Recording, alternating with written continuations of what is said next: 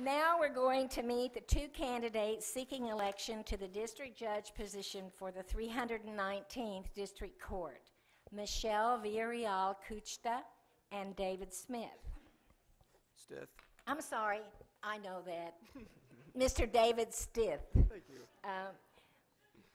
We will begin with you, Mr. Stith, and your 2-minute opening remarks, and forgive me. Okay, no problem. Thank you. Good evening. My name is David Stith. I'm the judge of the 319th District Court. Prior to becoming judge, I worked in the County Court of Law as the judge of the County Court of Law number 3. I've been a prosecutor, attorney, and I was previously elected president of the bar before taking office. Instead of going too much into my background, I want to instead talk about an issue that is very current, very recent in the courts, and what we are doing in the 319th to deal with it. Family violence, as you know, has been an issue for a long time. And here recently in the news, we've heard many stories where that family violence has gone to the extreme and where there's been murders and suicides, one of the last cases that have come up. So there was a law that was passed in 2009 called Mary's Law, which was really not utilized in Nueces County. Mary's Law allows not only for a GPS tracker to be put on an individual accused of family law violence crime while he's awaiting trial on bond, but also a key part of it is that there would be victim notification. That had never been done. So when the technology came out, we in the 319th were the first ones to adopt it. I'm extremely proud to say that today was the first day that we put somebody not only on GPS, but also started victim notification. And that is, it's so important because if you're a victim, you want to have that extra time to know if somebody's coming after you, if the defendant is trying to reoffend. So we're going to start doing that in all of the cases where a person is charged with family violence, and that's very, very exciting in court. I'll tell you, I'm going to reserve for the rest of the time, but if you want to come talk more, I'll be here, or if you want to come visit me in the 319th, I'd love to talk more. Thank you. Ms. Villarreal-Kuchta. Hi, I'm Michele Villarreal-Kuchta. I'm running for the 319th District Court. Born and raised here in Corpus Christi, I'm very familiar with this community. I too would like to address that. Mary's Law was implemented back in 2009. The option to order a monitor has always been in place. I know that my opponent is addressing the askew matter. It was a suicide death, or a homicide suicide that just happened here recently. That option has always been made available. Also, it started off with a magistrate's order. At that time, someone with my experience both in criminal law and family law understands that you can always go forward as a judge and modify any order. So that implementation is a little too late. That's great that it's going on right now, but that was something that was available back in 2009. So this case, out of the 319 District Court, it was a divorce. There was also a protective order. And in those events, this tool could have been utilized and possibly prevented the horrible deaths that occurred.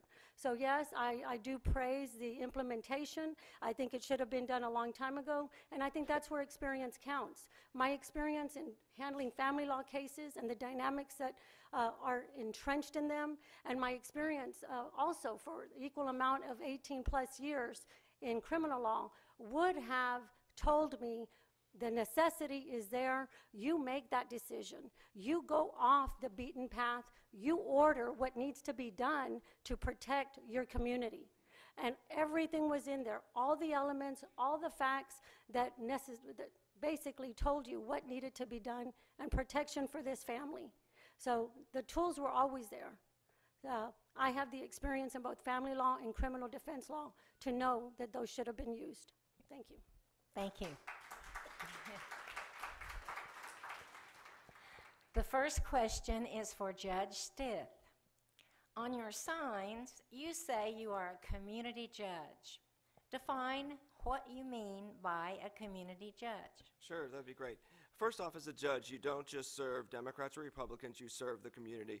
I truly believe that if you are going to be a public servant, your first duty should, or your first requirement should be that you care about your community and you want to bring change. Since I started, the goal of becoming a judge, I started serving in the Bar Association, bringing Spanish for lawyers, bringing Wi-Fi to the courthouse, serving as bar president, and then up into becoming judge and bringing in these new programs. Would like to address real quick.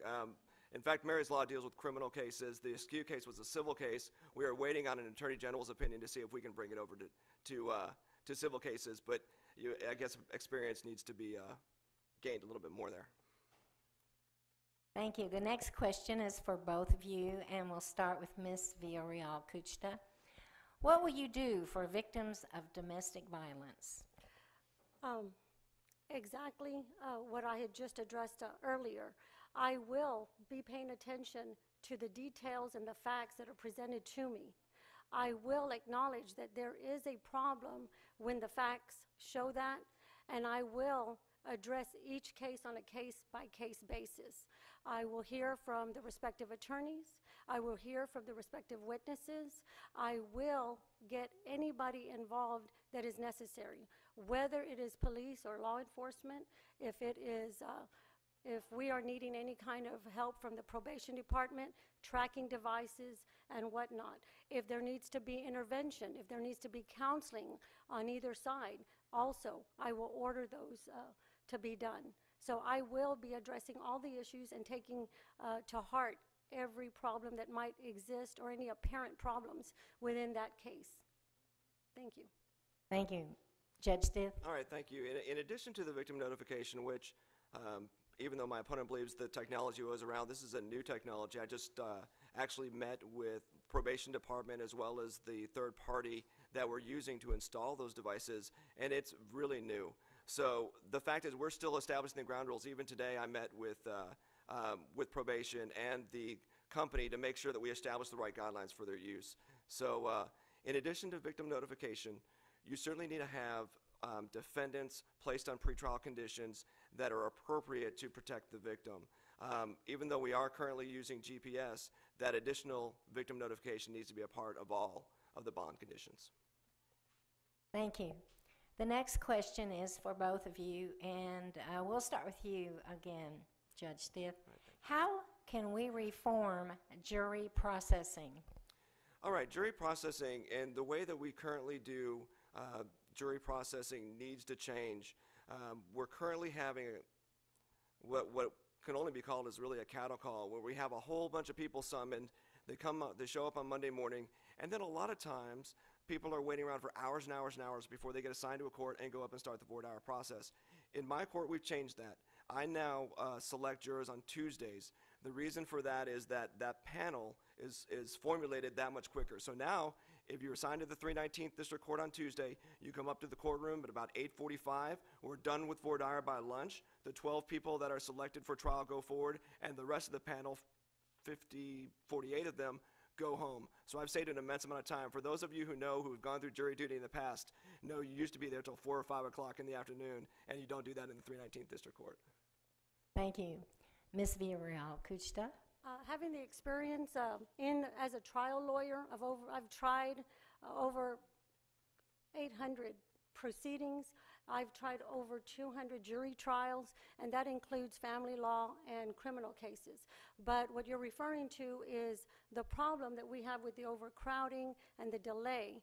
Now, I think we could address that, one, by instilling and making sure that attorneys, both prosecutors and defense lawyers, hold themselves to time commitments and make sure that their announcements of ready for trial or not ready for trial are known soon enough.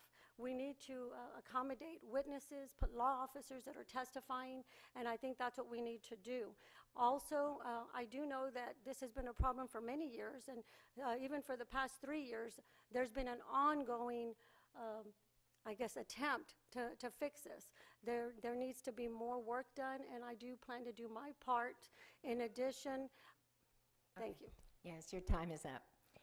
The next question is also for both of you, and we'll start with Ms. Villarreal-Kuchta this time. The question is, what is your judicial philosophy? I believe that a court belongs to the people, to the community. I believe that the courtroom is a place for you to find resolution and finality. I believe that you should be treated with respect. And not only should you be treated with respect when you come in, I think as a judge, if I am so honored to be your judge, I will expect the parties to respect each other and practice civility towards each other. I believe that a court is a place for, as I said, resolution. And I will do everything in my power to get the resolutions that you need in a prompt manner, issue prompt rulings. I will also require attorneys to stick to their commitments of time. If they say we need 1 hour, we need 2 hours, I will ask and try to enforce that. Of course, not at the expense of them not having a full trial or full hearing. Thank you. Thank you. Judge Stith. Hi, thank you. My judicial philosophy is that courts need to be open. They need to be easily accessible by the public. All too often, the people we elect, whether they be judges or other elected officials, put themselves on a pedestal above their citizens, and that's not the case. When you take on the mantle of a public servant, you really should be there because you want to serve the public. And so I have made the 319th District Court very open and accessible. Whether or not you come into court on a divorce and you're represented by an attorney or you're representing yourself, you get treated the same. You get treated fairly, and that's so important. All too often in our courts, those people that are unrepresented or those people maybe that come from a different socioeconomic background are treated differently than others. And that's just not right. Courts are courts that need to treat everyone fairly and equally and with respect, and that's what we do in the 319th District Court. Thank you.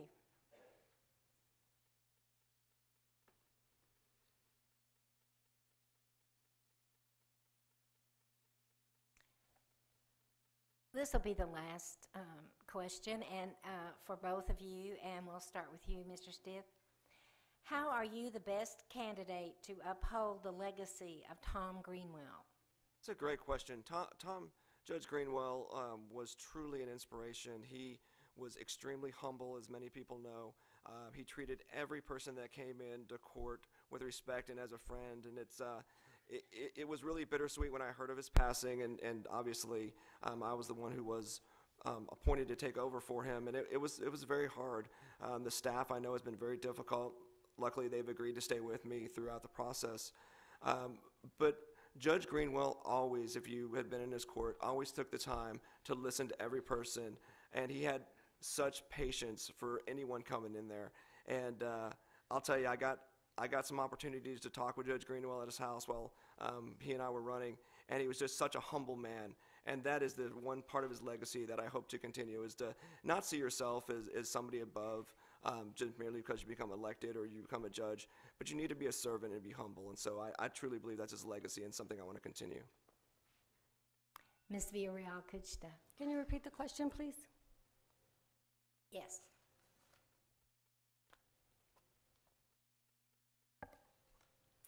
How are you the best candidate to uphold the legacy of Tom Greenwell? I feel I'm the best candidate to uphold his legacy because I am familiar with this community. I am familiar with the bar. I am familiar with every component that makes up the legal field. I too had the opportunity, and I am grateful, just days before, not even a week, his passing, to visit with him. And I am very grateful also for an opportunity. He allowed me to visit with him on an issue that I had. He was on vacation. So I think the fact that I was able to reach out to him while he was on vacation speaks a lot about him. But it goes more also to the fact that he made me, as an attorney, feel comfortable even approaching him outside of the courthouse. I expect to be that very same person. Thank you. Thank you. Now I have a 1-minute closing statement, and we'll begin with Ms. Villarreal-Kuchta. As I told you, I'm Michele Villarreal-Kuchta.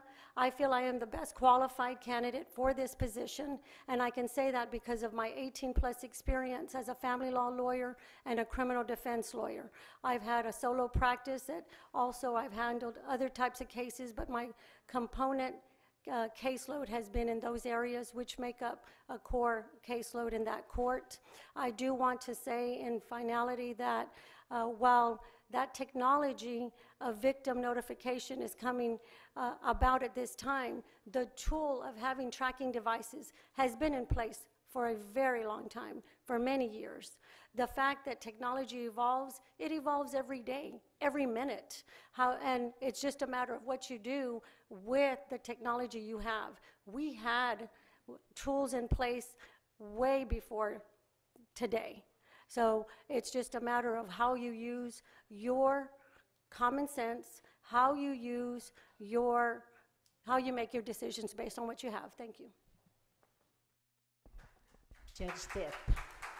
And just quickly, yes, we did have tracking devices, and those have been used in the past. What we didn't have is the victim notification requirement, which we are now implementing.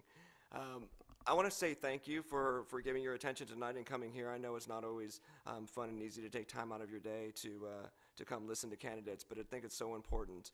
And I also want to say thank you to giving the opportunity to serve in the 319th District Court. It's such an important thing, and I truly believe that we need people not only as judges, but also in other elected offices that care and have a willingness and a desire to serve.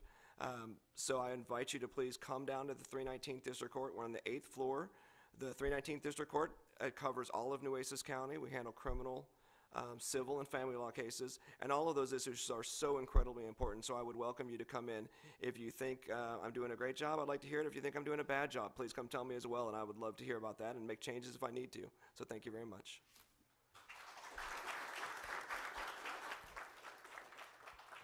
Thank you both for participating tonight.